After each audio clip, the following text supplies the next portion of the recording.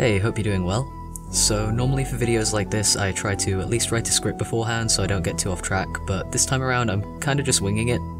So you know, I might ramble a bit, but hopefully it'll be a nice chilled out kind of format. Also, if you're noticing a difference in audio quality compared to my usual videos, that'd be because I got a new microphone this week that I've been very excited to try out. So all being well, this should sound like I'm talking right into your ears, so you know, have fun with that I guess. So first things first, bit of context about what I'm drawing here. This is Paddy. He is the character I play as in the Dungeons & Dragons campaign me and some friends play, called High Hopes, Low Rolls.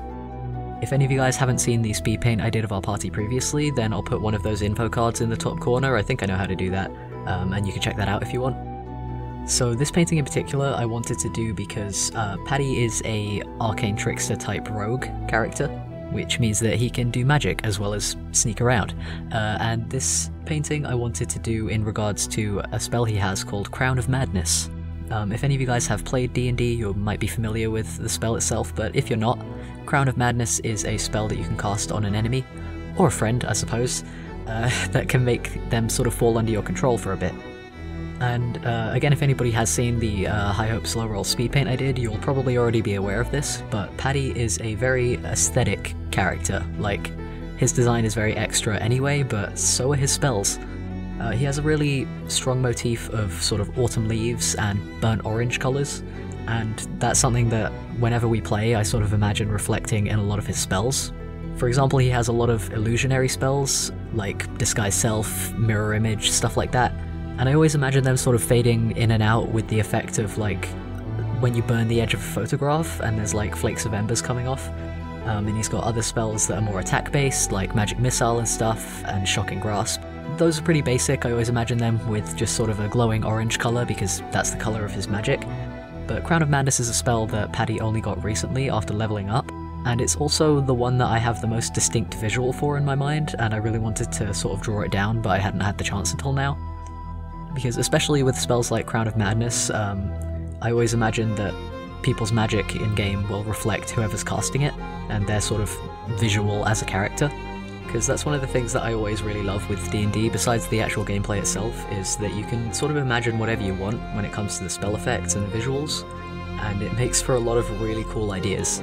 So like if you had maybe a more violent, edgy character, they might have like a barbed wire or iron sort of crown appearing on their enemies' heads. And if you had more of a whimsical pixie of a character, they might just have like a little actual flower crown of like cute little flowers and berries and stuff, and it might be quite nice. Paddy tends to fall halfway between edgelord and whimsical on the scale of things, so I always imagine his Crown of Madness spell looking like a wreath of kind of glowing, ghostly autumn leaves. Fun fact, he's only actually used this spell once, and it did work, but it was against a kraken, so it wasn't as... It wasn't quite the visual I'd imagined. Just a giant wreath of glowy leaves on a very angry squid. But yeah, one other thing that I do imagine, and I don't know if it's the way it's supposed to go with Crown of Madness, but I do imagine that whoever's casting it, the crown would appear on their head as well as the person who they've sort of put the spell upon. I think that was mostly a visual provided by the fact that my brain wanted to see my boy in a cool ghostly flower crown, but you know, whatever works. So spell effects aside, as far as this painting itself goes, the style of it, anybody who frequents my channel might recognise as a bit different than the work I normally do. I've been trying to develop a more like actual painty style in recent months, weeks, I don't know quite how long, I have no concept of time, but I've taken a few different kinds of influences to try and build up on it, but one that I have been drawing on a lot lately has been the KDA music video that came out for League of Legends. I'm going to assume most of you guys have probably seen it because it got quite big, but if any of you guys haven't seen it, then I would recommend checking it out because besides being an awesome video with really cool aesthetics, it's also just really catchy as a song. But yeah, I've been taking sort of a bit of inspiration from like screenshots of that because the way they've rendered the characters, it's sort of one of those styles where I'm pretty sure it's a 3D animation, but they've rendered it in such a way that it looks like sort of halfway between 2D and 3D. So the characters do look kind of painty as opposed to being really clean in their rendering, which I quite liked. But yeah, to try and get a bit of a grasp on how to render characters a bit more... I don't know if realistically is the right word, because I'm still drawing from a cartoon, but to do that kind of sculpting that people can do when they paint to make the characters look more three-dimensional, at least. I have been drawing a lot of inspiration from that. In this painting in particular, I started out with the basis of KDA, but then brought it a bit more to the sketchy style I'm used to, with a couple of layers of sort of pen over the more defined areas of the picture, which I think work quite nicely for this kind of fantasy illustration, so it's something I'm hopefully going to be able to experiment with a bit more in the future as well. So as far as building on that kind of style inspiration goes for this painting, as I say, I did use KDA as a basis, which meant sort of paying attention from like screenshots and stuff to where they put the shading under the eyes and on the face and how they kind of sculpted a 3D visual from that. But one thing with at least the screenshots that I was working from was that the shading they did was less realistic, because obviously it was like for an animated music video, and I'm not proclaiming that this is the most realistic painting ever, it's of an elf. But in terms of the style, I did, while I was painting, sort of remember the kind of stuff that my GCSE teacher said about, like in my GCSE art class, they would always say, like, if you want natural looking shading, or if you're doing a more realistic painting or something, then you want to shade it with a touch of, like, the opposite color to the area that you're coloring. So if you're doing skin tones, for example, they're typically going to be more on the warm side of the palette, so reds, oranges, browns, that kind of thing. So if you want to do a bit more realistic shading, you would put in blues or greys or greens, or like put in a colour reflected from the scenery around them, that kind of thing.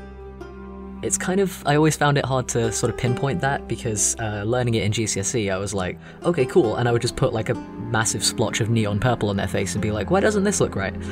So you do kind of want to put it maybe a bit more to the grayscale side of things if you're shading.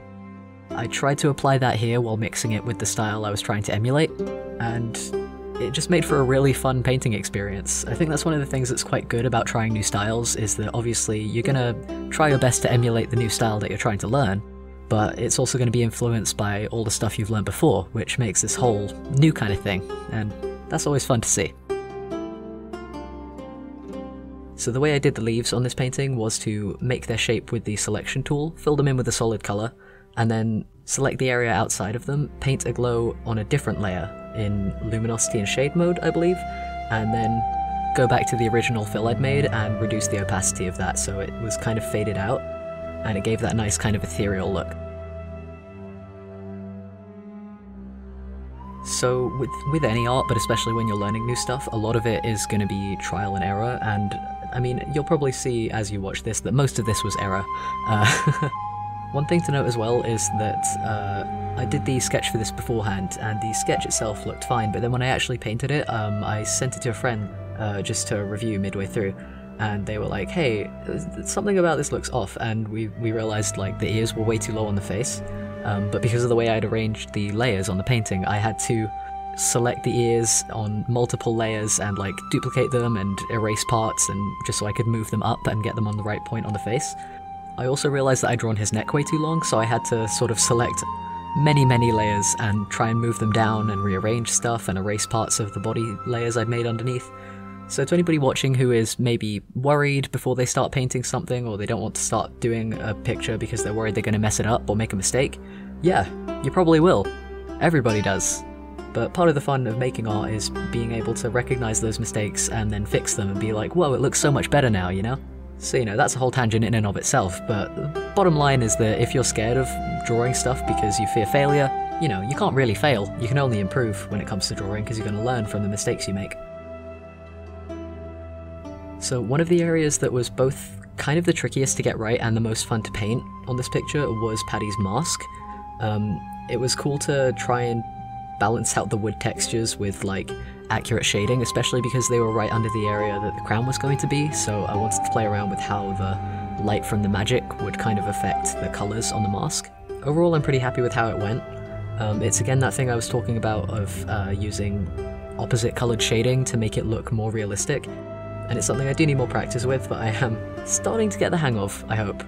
It was also a really good chance to use more textured brushes to try and get that wood effect with the lines and the wood grain going through the mask. One thing you can do to add a bit more detailed texture to stuff is go over the main colours with a large brush. I tend to use rough flat or rough round on Sai, and then go over it once you've applied the colour with like a sketchy pen and put in like fine detail, and that tends to work pretty well. Another one of the areas that I had the most fun painting in the end was Paddy's hair. Again, it was that same thing as with the mask of applying colour in large strokes and then going in and blending it and refining it until it made this nice sort of textured shape. And one thing I did as well was go around almost everything with just a sketchy layer of white pen to give the effect of rim light. On some areas I used a white pen actually, and on some I used a yellow pen on a luminosity layer, just to give it a bit of colour, make it kind of pop. One thing I'd recommend as well when it comes to colouring paintings is to be aware of the overall palette. I don't know if this is going to make sense explaining it, but with this picture there's a lot of browns and yellows and it's all very much on the warm side of the palette, but it's also kind of desaturated. But being aware that the majority of it is going to be orange or brown or whatever means that you'll know kind of what other colours to put in to highlight it. So the areas on this one that would stand out would be the feathers on his jacket that are purple, as well as his eyes because they're bright green. But you know, that's a question I hear you guys asking a lot, is how do you choose what colours to make your pictures and stuff? And honestly, limiting it to maybe not a set colour palette, but like a base colour scheme is very helpful in figuring out sort of what other colours you can put into a picture.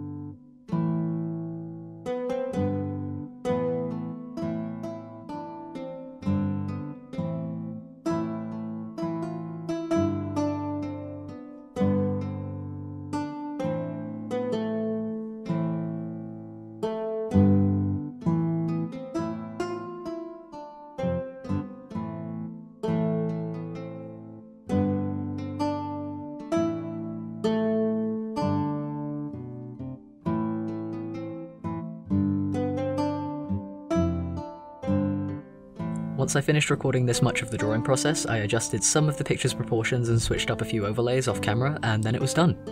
It didn't turn out quite how I'd imagined it in my head, but I'm definitely happy with it. Especially the crown itself, which was kind of the point of the whole painting. If you guys enjoyed this kind of voiceover, then do let me know in the comments. It was probably pretty all over the place, but it was pretty relaxed to record at least. Also, if you guys have any spells in your own campaigns that you imagine with really distinct visuals like this, then those would be awesome to hear about. Anyway, for now, thank you very much for tuning in, and I hope to see you next time.